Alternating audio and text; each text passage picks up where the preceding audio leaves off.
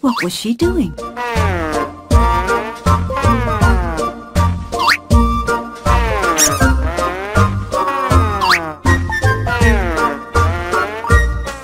Ellie was playing with her favorite toy, her doll. Zoo!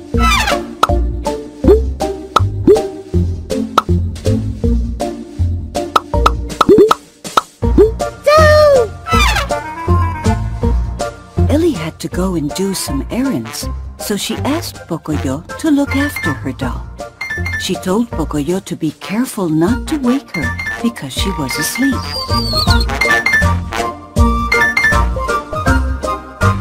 Pocoyo began to feel sleepy too, and by accident he gave the pram a shove. The doll went flying.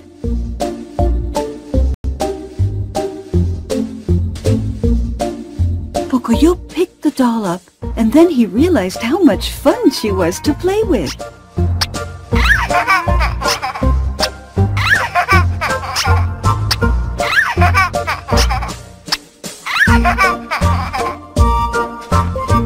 Pocoyo began throwing the doll up into the air, and that was even more fun.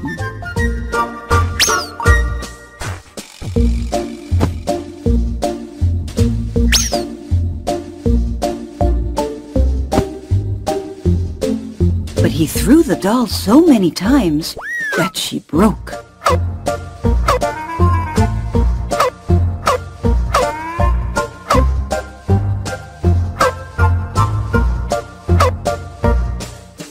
As Pocoyo didn't want Ellie to get angry, he put on the doll's wig and pretended to beat her.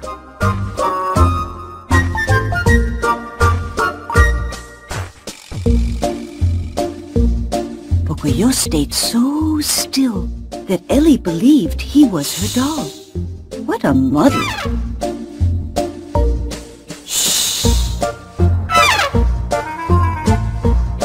Ellie took Pocoyo for a walk in her doll's pram.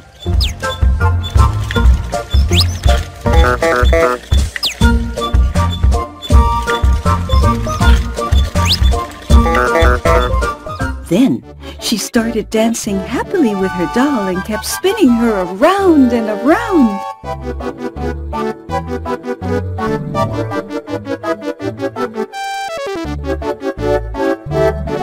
Pocoyo didn't dare tell Ellie the truth, but he was starting to get tired of being a doll. How long could he go on pretending?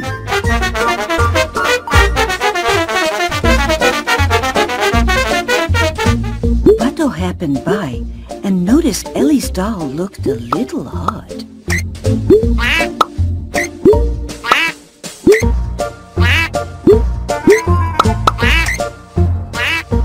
Pocoyo could not stand being Ellie's doll anymore, so he pulled off the wig.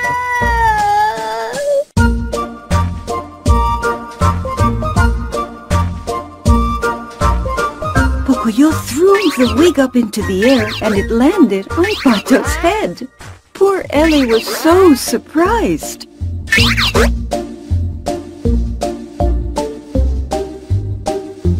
Luckily, Sleepy Bird had found the real doll. Pocoyo felt really bad about having lied to Ellie.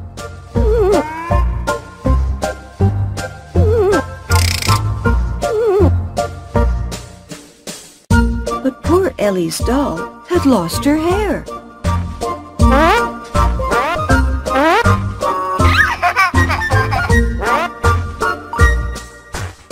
And what do you think Pocoyo did?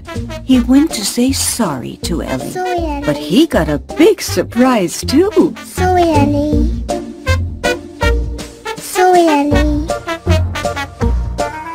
Ellie was crying with laughter. The doll's hair came on and off. Pocoyo had pretended to be a doll for nothing. Hooray for friends who tell the truth.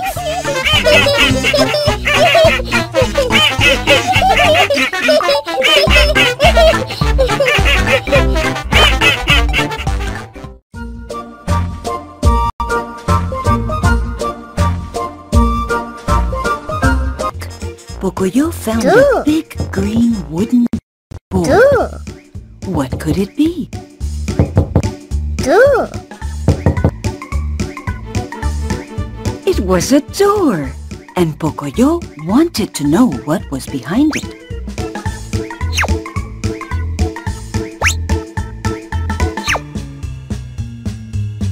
When he opened the door, Pocoyo got a big surprise because there was an enormous blue sky.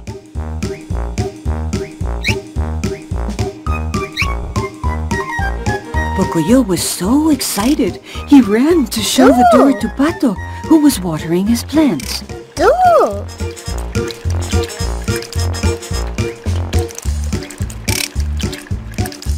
But when they opened the door, they got another surprise. Now they could see the bottom of the sea.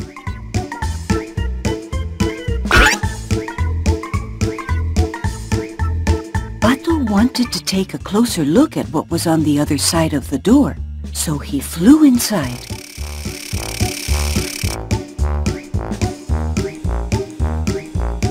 Pocoyo had no idea where Pato had gone. Pato. How would he ever find him? Pato. Every time Pocoyo opened the door, Pato was there.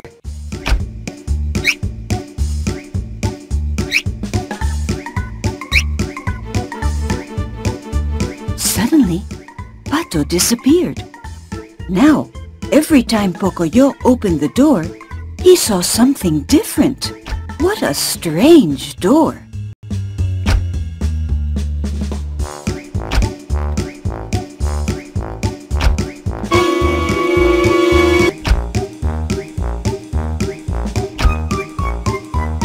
At last, after opening and closing the door many times, Pocoyo found Pato. He was floating through space.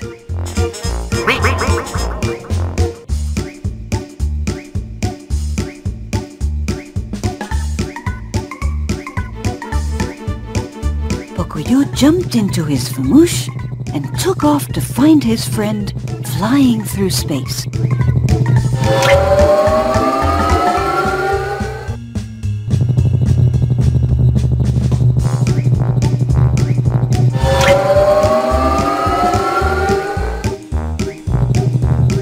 After flying for a very long time, Pocoyo found another door. What could be behind this one?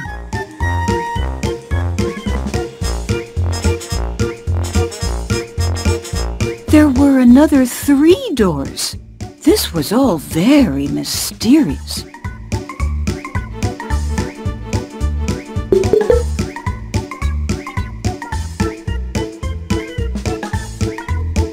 Pocoyo didn't know what to do. Which door could Pato be behind?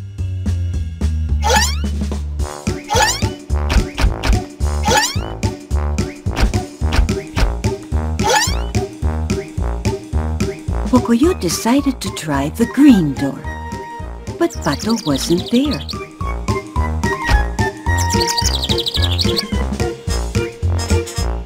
Suddenly, the door fell over, and Pocoyo heard a noise that reminded him of somebody. Could it be Pato?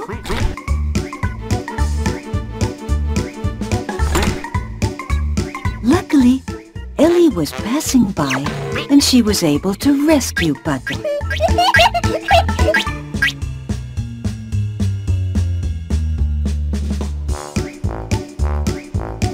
Pato and Pocoyo were finally back together again when suddenly they heard a knock on the door. Who could it be? It was Ellie! She had organized a big party. Hooray for Ellie! And hooray for friends!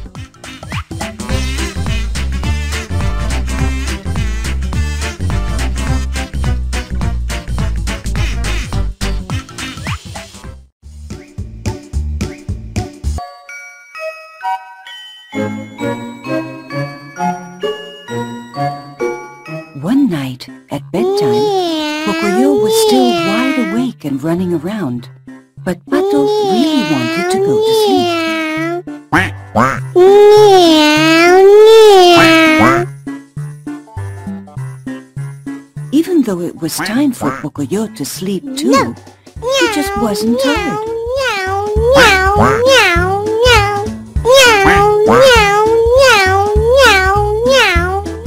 Pato tried to persuade Pocoyo to go to bed.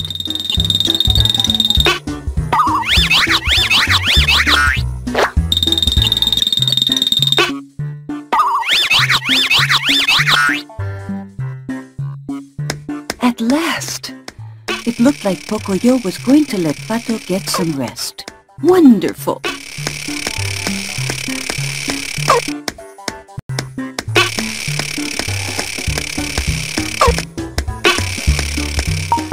Pocoyo climbed up onto his bed. See? That wasn't so bad. Good night, said Pocoyo to Pato.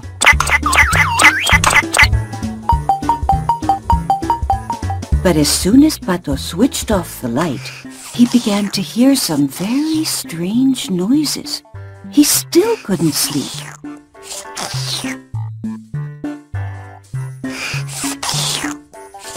Pocoyo was the one making the noises, drinking his drink very loudly through a straw.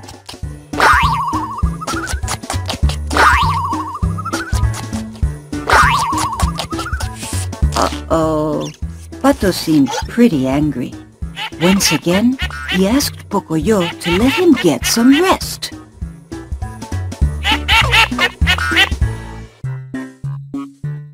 Pato went back to bed and switched off the light.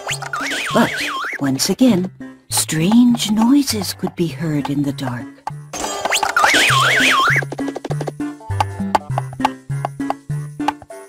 Pato, who was rather upset by now, explained to Pocoyo this was no time to start building a tower.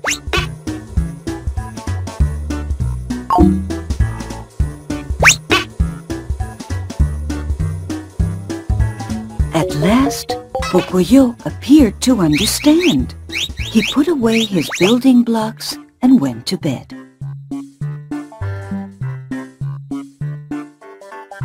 Once again, Pato tried to fall asleep.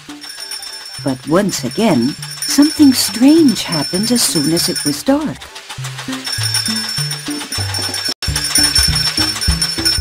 Pocoyo was playing with his toy train. That was it. Pato was really fed up.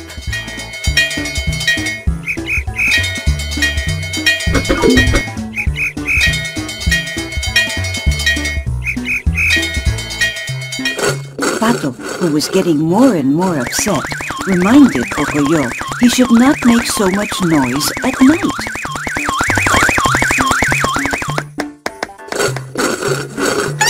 But while Pato was telling Pocoyo off, what do you think Pocoyo did? He fell asleep.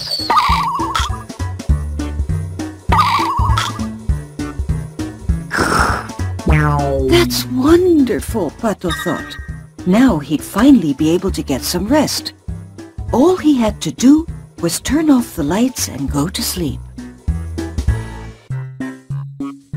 Oh no! Now he was the one who couldn't fall asleep. He even tried listening to some quiet music.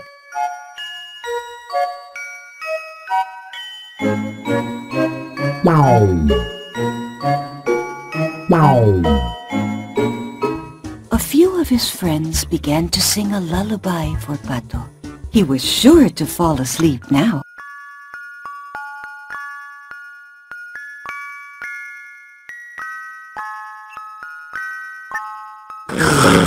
At last, Pocoyo and Pato were soundly asleep.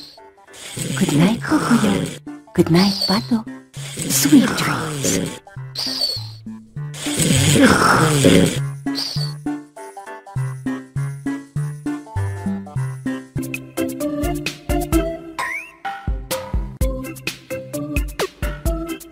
Party Pooper.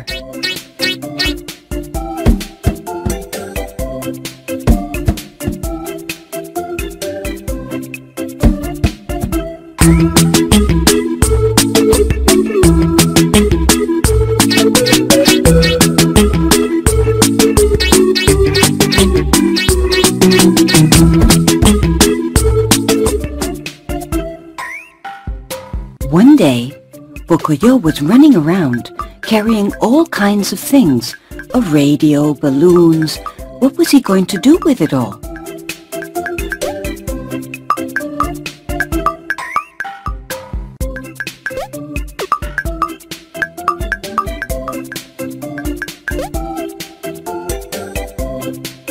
It looked like Pocoyo was getting ready for a party. But for whom? Party, party, party! Party, party, party!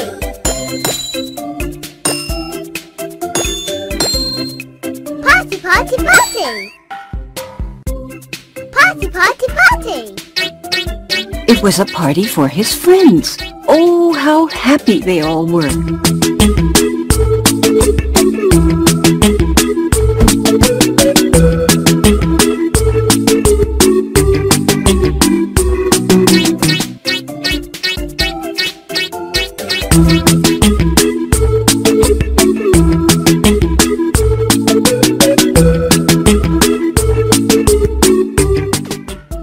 Pato grabbed a bunch of fruit and made himself a hat. Then he started dancing with lots of swing.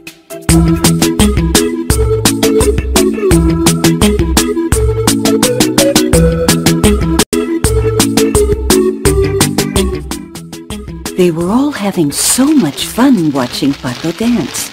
But wait a moment, where was Pocoyo?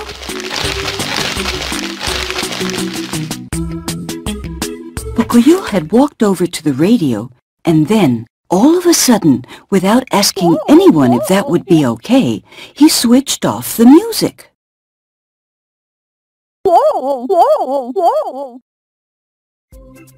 Pocoyo didn't want his friends to dance. He wanted them to play catch with him. Everyone was very confused. And on top of it all, Pocoyo's game was a little strange. They had to hand each other the ball instead of throwing it.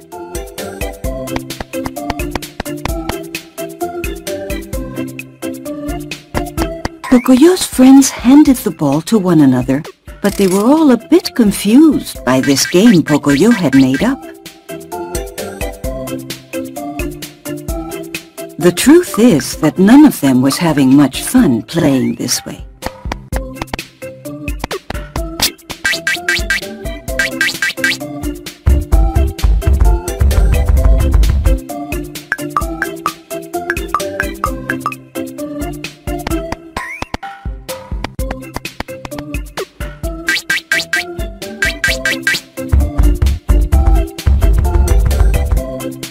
At last, Pato, who was becoming really bored, decided to change the rules.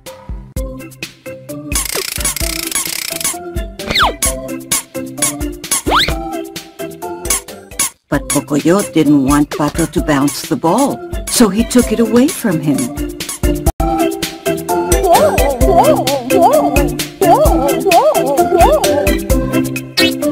Then Pocoyo made up a new game. He wanted everyone to jump up and down like him.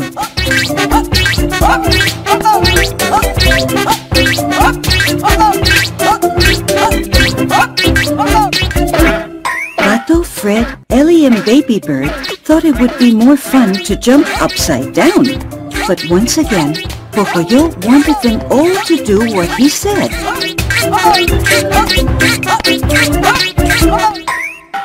Fed up with only being allowed to do what Pocoyo wanted, Pato and Fred decided to have a dancing contest.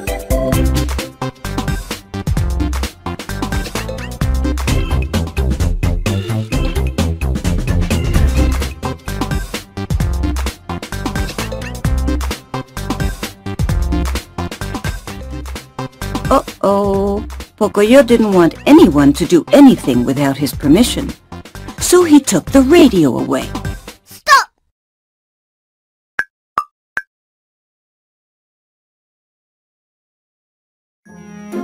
Pocoyo had spent the whole party telling his friends what to do, and he ended up bored and on his own.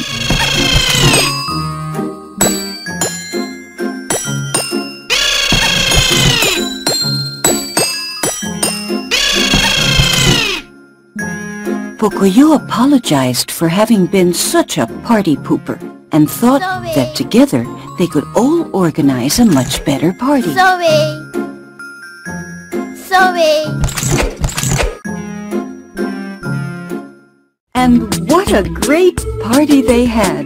Hooray for Pocoyo! And hooray for friends that have fun together!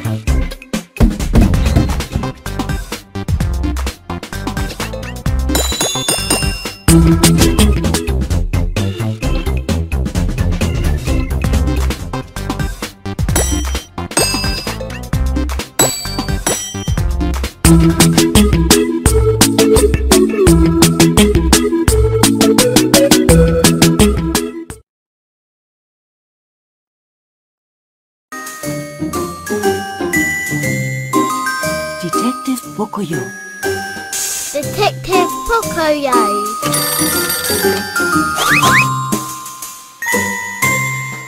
One fine day, Ellie was playing with her favorite doll. She had organized a fabulous picnic.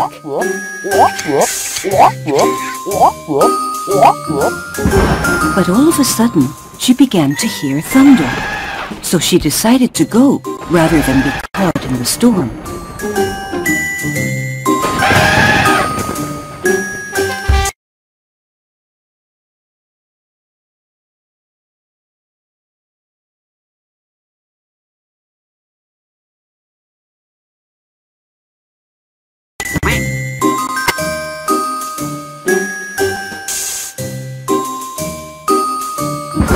But all of a sudden, she began to hear thunder. Ellie ran to take cover under a tree, but soon realized there was no thunder. It was Pato playing his drum.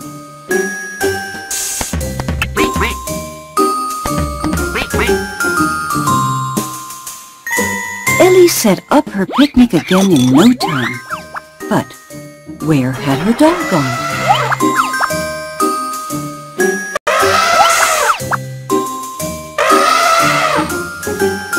Ellie became very angry because she thought Pato must have hidden her doll.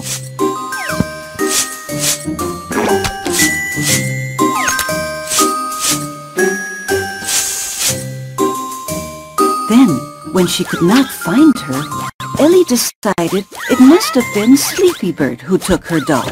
Oh, how angry she was! When she still couldn't find her, Ellie even accused poor Caterpillar for hiding her doll. Poor Ellie. When Pocoyo saw her crying, he thought perhaps he could find Ellie's doll for her. Maybe Pocoyo had found a way to help his friend Ellie, but how? Detective Pocoyo. Detective Pocoyo. Pocoyo had turned into a detective! Would Detective Pocoyo be able to get Ellie's doll back? The first thing Detective Pocoyo did was to ask for a picture of the doll. Then he set off, determined to solve the mysterious case. Detective Pocoyo considered everyone as a possible suspect. Even Pato, who had spent all day looking after his plants. Detective Pocoyo then followed the trail of a new suspect, but it was soon pretty obvious that Caterpillar couldn't have hidden the doll. Not yet. Detective Pocoyo looked everywhere for the doll, but poor Ellie was becoming more and more desperate.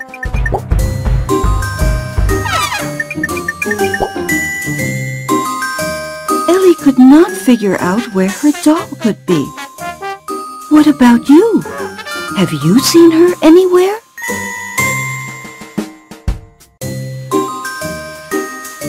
All of a sudden, Ellie remembered she had put her doll in her bag when she thought it was about to start raining. What a lovely reunion! Detective Pocoyo eventually ended up figuring out the truth even though Ellie had not apologized to her friends for mistrusting them.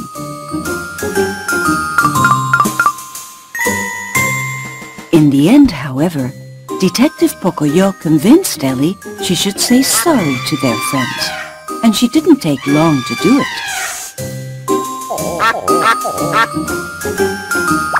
The mystery of the missing doll had finally been solved. Hooray for Pocoyo, and hooray for friends!